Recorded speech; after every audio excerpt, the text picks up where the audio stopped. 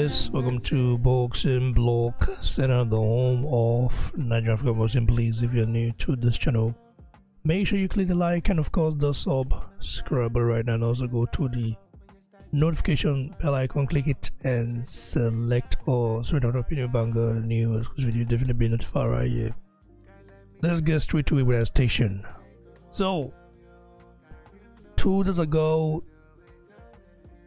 Anthony Joshua versus Francis Ngannou got announced by Arena Match Boxing in a very unexpected fashion. I mean, we didn't expect Ngannou to be the opponent.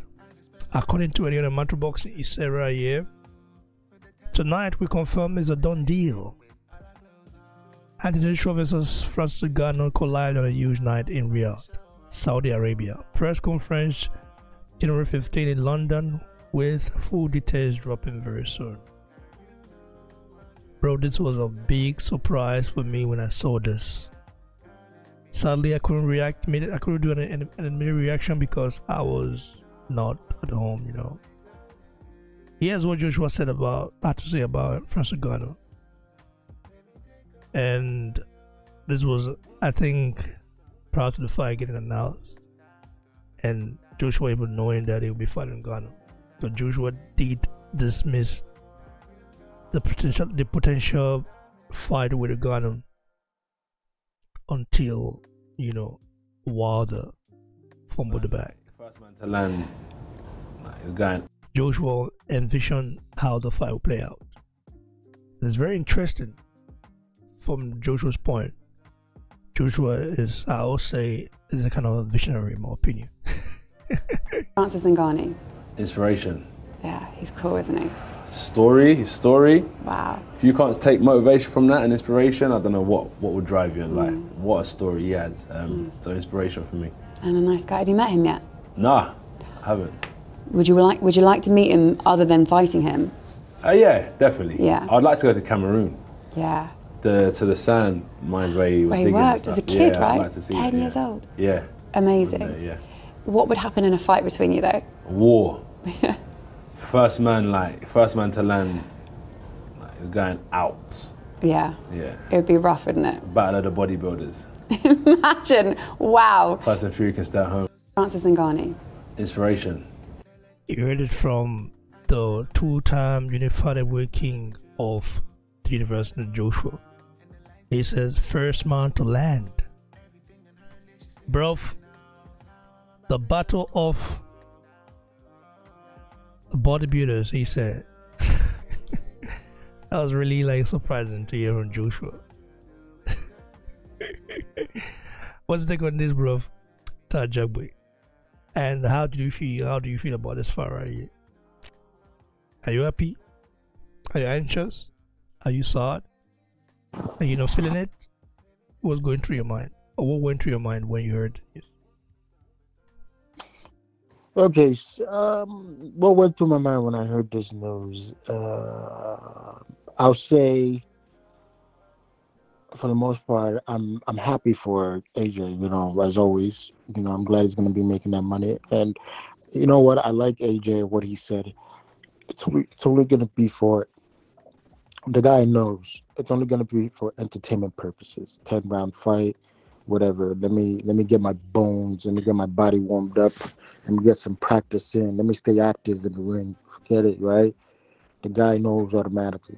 He's not gonna try to count this as a legit win. Whatever. I'm gonna show him a masterclass boxing. I'm gonna show him what boxing is. Simple as that. That's all AJ has to do. There's nothing fancy he's got to do. He doesn't even need a knockout. He will show people, hey man, I know how to box. You know, keep down my skill. This is what it is. This is what you guys gonna see, right? You know, I personally think he knew what to do and how to get into this fight, right? Unlike Tyson Fury, who said, "Oh, this fight is, you know, and Ngannou is gonna be a competitive fighter." Just trying to make a legit reason, try to get people to tune into this fight, right? You know, just trying to make this fight seem like it's it's important for boxing. Make it seem like, yeah, Ngannou is a dangerous man. I mean, dangerous in his own terms of because of he's a UFC fighter, not because he's an actual dangerous opponent in boxing terms. You know, I mean, Francis Ngannou, you know, is properly trained, could probably box right. As of right now, we don't see him as a as somebody who can really do damage, you know, amongst the top five heavyweight, other than Tyson Fury, which was a complete embarrassment, right? So Tyson Fury just trying to sell that fight was his whole thing. You know, I bet you he probably didn't at some point he probably didn't train really well or take Ngannou seriously. You know, and that's exactly what happened. You know, Ngannou trained, he took it extremely seriously. What are the I got nothing to lose other than trying to dethrone Tyson Fury, one of the supposed greatest heavyweight boxer, you know, of this century. So I got nothing to lose. I'm gonna go in there and I'm gonna try my hardest to knock this guy out. And and that's what he exactly tried to do. And that's what the outcome that we got on that day with Ngannou. But as for me, I think AJ knows, hey, this is for entertainment purposes, and that's it, right? I'm just gonna go in there, dust them off real quick, you know, show what I got, work them, you know, get my bones warmed up, you know, onto the next one for the fight. But would I prefer this fight for AJ? Probably absolutely not, because I said the same thing for Tyson Fury. I didn't want to see that fight. It's much like a hold-up for the heavyweight division. But you know what? It is what it is. They're making money. Let them make money and stay blessed. But at the same time, I would prefer AJ to fight Filip Hrgović other than Ngannou. These fights should be made towards the end of their career, not towards, like, you know, in the middle of their career when things are heating up. They should be concentrated. But for the most part, I think it's going to be a decent scrap up until the fifth round, where AJ is going to go in there and just outwork Ngannou. As for me, I think AJ's boxing skills is superior exceptionally. I think he has an exceptional boxing skills, and that's why I'm going to end it at. I do understand your take, and I do understand your, you know, kind of like, yeah, I understand what you're saying and what you mean, but I'm someone that would never underestimate Ngannou. Like, when it for Fury, I said this guy, like, he's gonna probably get stopped or something like that, because I just felt like if you are a novice, basically, and the guy's a novice, you know, he step in the boxing ring, like, the way you throw a punch will be the first weakness, you know, especially against someone like Fury. Ngannou, I didn't know what stance, you know, he fights in against Fury, but what shocked me the most is that the way this guy, he set up his punch like a real boxer.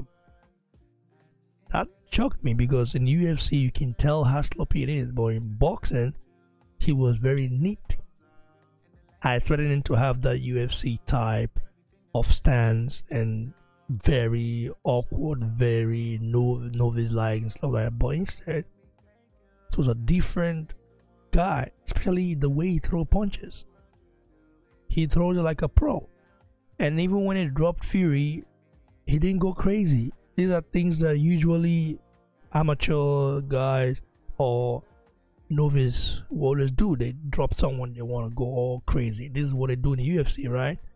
In UFC, if you drop your opponent, you go all wide and want to finish him off, right? But Ngannou didn't do that. He kept his calm, he kept his cool, and kept on applying pressure on Fury. That shocked me, and this is the reason why I'm not doubting this guy. And against Joshua already said what's going to happen. Joshua said it's going to be a battle of bodybuilders and whoever lands first. bro. Gano punches very hard, bro. But his punches are from an awkward stance. So I think the first 3-4 rounds Joshua will have Poland with such a style. Fighting someone that doesn't have a typical style. And Gano could switch stance. But I don't believe Joshua's like counter skill is just something else. I don't think Ngannou can deal with that. But I think Ngannou can take punch. He can take Joshua's punches. But will he keep taking it? How long? If Ngannou hits Joshua clean, we know he will wobble Joshua. He will. He's got the power to do so. So I'm not underestimating what's at stake here. There's a lot at stake. Joshua is literally fighting for domination, fighting to do better than Fury. Because any slip up here would be very, very bad. But I believe Joshua is determined. Is mentally ready, and is going to train for this fight. So if this was the first time they like Ngannou step into the ring, I would say Joshua wouldn't really take this guy serious. But because he's seeing what this guy did, because he's seeing what he did against Fury, and he knows that Ngannou will come prepared, Joshua will be ready for that. And it's gonna be very, very, very interesting. Can't wait for this fight. Stay for my subscribe right here, guys. Give it a thumbs below, like the video, just subscribe. I appreciate each and every one of you for support the channel. Stay with me right here, guys. Be right back. God bless you all. Cheers.